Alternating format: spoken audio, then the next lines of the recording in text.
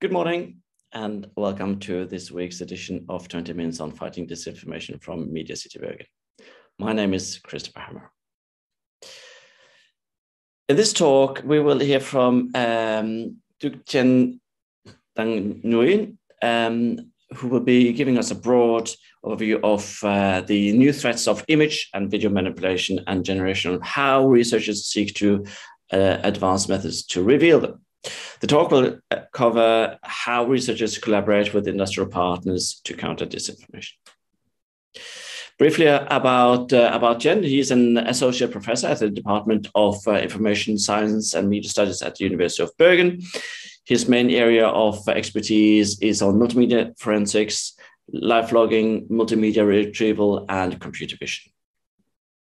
He's a member of MediaFutures Work Package 3, the Media Content Analysis and Production in Journalism, and the Nordic Observatory for Digital Media and Information Disorder, NORDIS. And he's mainly working on the visual content verification. So with that, I'm very pleased to invite you, Tien, to take the microphone, take the screen, and take us through your presentation. Thank you. Thank you very much, Christopher, and good morning, everyone. So today I'm talking about image and verification in the age of disinformation. Let me try to share the screen now. Okay, so when I'm thinking about the age of disinformation, the first thing coming to my mind is about the advance of machine learning, in particular deep learning in generating synthetic images or videos. So here you can see an evolution of synthetic human faces from 2014 until last year. As you can see here, not only about the resolution, I mean the size of the image has been increased significantly back then from 8 years ago, but also about the realistic quality of the human faces also really improved. So it's almost impossible for normal human can recognize if this female is really a real person or is generated by using some deep learning model. And it's not even getting better, but also it's getting easier than ever. So even people without any, let's say, skill in machine learning or background in machine learning, they still can generate, let's say, different human faces that never exist. For example, you can go to this website, this person does not exist, and you can generate it completely very realistic characters.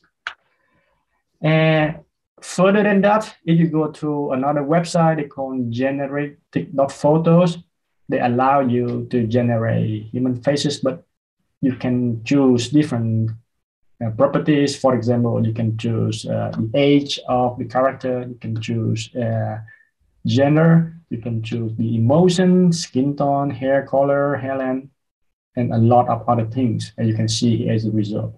And it doesn't require any skill from machine learning, or even there's no need to understand the technical behind. You just have off-the-shelf services online.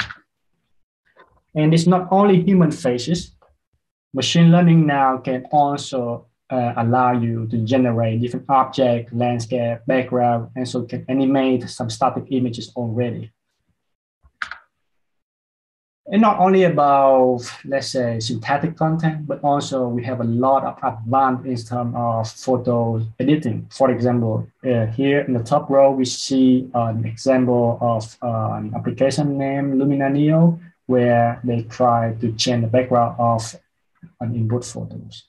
So I would say back then, in order to do this thing, you should be somehow skillful using some photo editing software, for example, Adobe Photoshop. But nowadays, just by using an app, and then you can do it, everyone can do it. In the bottom row here, you see a new result from a scientific study that allow them to remove some object or even insert a new one that still reserves some condition about lighting or shadow. The last example I want to bring here is about the very new AI services by the OpenAI named DALL-E version 2. So here they can generate images using human languages. As you can see here, just you like an astronaut riding a horse in a photo realistic slide. You have the result here, and then everything can be generated by your human language. It can also try to, let's say, insert objects. Again, here, let's say you want to insert a flamingo in this position and still reserve the reflection, the shadow, which is something very important for us. People working on forensics to based on the check content. So now with the new machine learning, they're able to insert new objects that still reserve a lot of different very hard conditions. Or they can try to generate different variations of the same thing from an input. For example, you have a drawing here, and then apply in DALL-E version 2. You can have different variations of this painting. It's really stunning and result. So how are we dealing with this new technologies in this age? From the researchers' point, or from the researcher side, the only way for us to do it is to collaborate with different partners. So we have collaborating, we are in collaboration with journalists, fact checkers, media studies, media houses, and many other partners to handle the situation.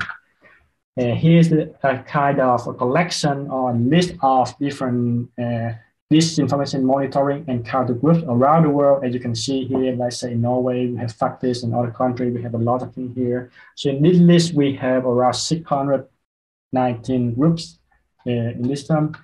In particular, in Norway, right now in my group, so we are working on the MediaFutures Research Center. In my work package, mainly we're trying to work on the media content analysis and production, which is really related to fight against disinformation. And also we have another project, this is collaborating with different Nordic countries, and then it's the Nordic Observatory for digital media and information disorder. So that's what I'm working right now on. Now I go to the main point of the talk today. So image and verification, how do we do that?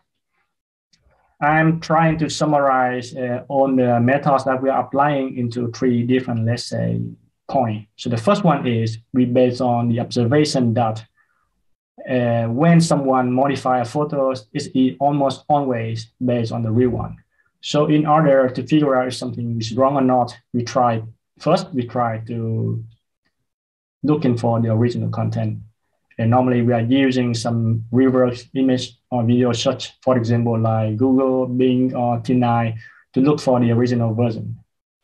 And then still to modify images that still reserve a lot of things, let's say it's not that simple. So still we try to look for, or we're searching for some inconsistencies among images, for example, in lighting, shadow, and reflection. Then we can figure out if there's something wrong there. And of course, we can check the metadata. The second point is try to magnify something we cannot see easily by our eye. For example, we can zoom in the photos, and we can apply some forensic techniques to magnify and analyze the pattern, the noises from the camera, the shadows, the differences in the colors, and then we can see the differences. Lastly, we can try to understand the drawbacks of some methods, and based on that, we can figure out if it has been, or if it had left some traces. So I will not able to provide everything in detail. I just try to show some examples, giving our demo and prototype in these 3 types of verification. So here you can see a very standard example that you simply to check the metadata of an images. Let's say we have these images, you upload it to the service, this making by the demo from the NORDIS project. And then you can see a lot of information from an exit header of an images. For example, you will see the camera type, you can see the original resolution, you can see so many other information. Especially in this case, you can see something like software from Adobe Photoshop.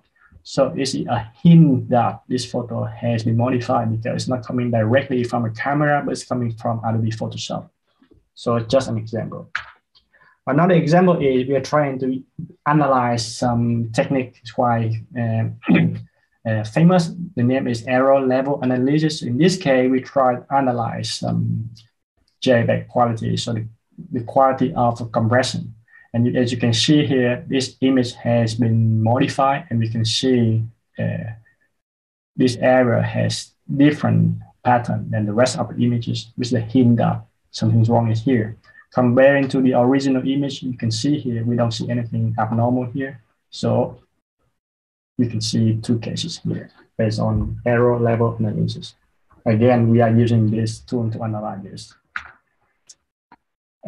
Here are another example. So we have a YouTube video showing an eagle trying to catch a kid in this video. And then our students, they try to extract some premises and try to check the consistencies of the shadow. So here on the left-hand side, you see this object and this person shadow, and the person is very consistent. So it's checking the consistency. It's consistent. On the other hand, when we try to check also together with the eagles, we see that there's something not really consistent among the light sources. And as the scene is outdoor, so it means the main source is only the sun, so which is show that something wrong here. And in particular, if you can further check in this, the eagle was not real. About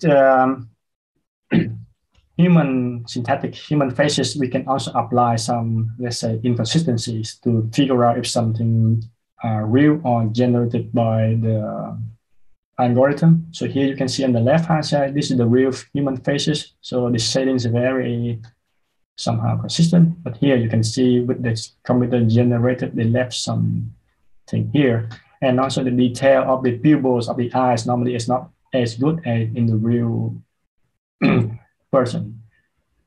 For example, you can see here, so this lady, her head is moving along the video, but the tip is still aligned the same way, so it's impossible in the real. So, and the last example about this is about when we try to magnify subtle changes. For example, like the color of the skin, we can review some biometric information. One of them is the heart rate. And it's quite often that in normal, on the real human video, we have biometric information somehow by magnifying the pattern, we can review that.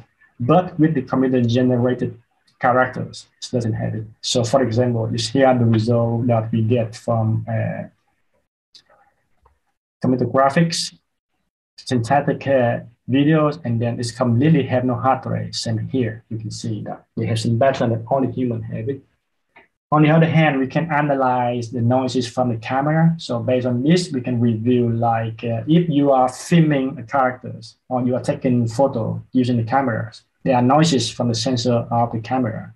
While on the other hand, most of the case when we generate synthetic images, the noises are not really the same like the one from the camera. So by analyzing the noises, we can distinguish between synthetic content and real one.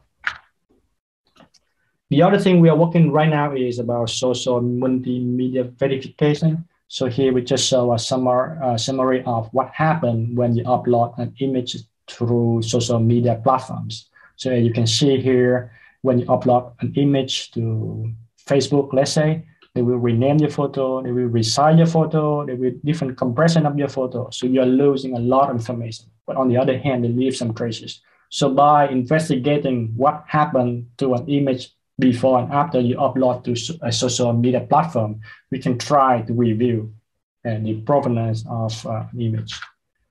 And also we are trying to apply a combined multimedia forensics with language processing, machine learning, try to analyze, in this case, Twitter information, based on Twitter.